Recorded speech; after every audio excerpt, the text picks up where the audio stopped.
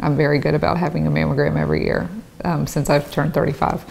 And so at 42, here it comes. I do a self-exam every month. I think that's very, very, very important. The lump that I actually felt was not my breast cancer. My breast cancer was so small, there was no way I would have been able to find it myself. And so that's why the mammogram is so important, because I would not have been able to feel this stage 1 little tiny breast cancer. I had the most wonderful experience at the Willis-Knighton Breast Health Center. I mean, the doctors were great, the nurses were great. They were very calm, very comforting, were very helpful during the entire process. My experience with surgery and aftercare has been wonderful. They've followed up with me very regularly. I have to go and see a couple of other doctors at the cancer center. I had radiation. Because I had a lumpectomy, I had a pretty easy recovery. I mean, it was caught so early, I had a pretty easy recovery.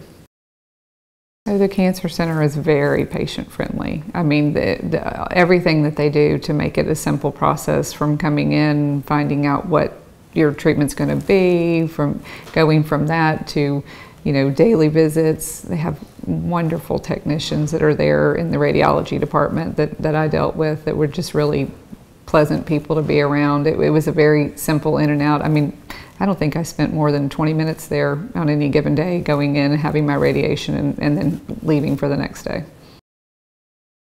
My doctors know what they're talking about. They care about me. The technicians cared. And it was a smooth process for sure. I have to take a medicine for the next 5 to 10 years. But it was from diagnosis to all of the testing that goes on in between, to the surgery, to radiation, was a very smooth process. I always knew what was going on, and I always felt comfortable with what was going on.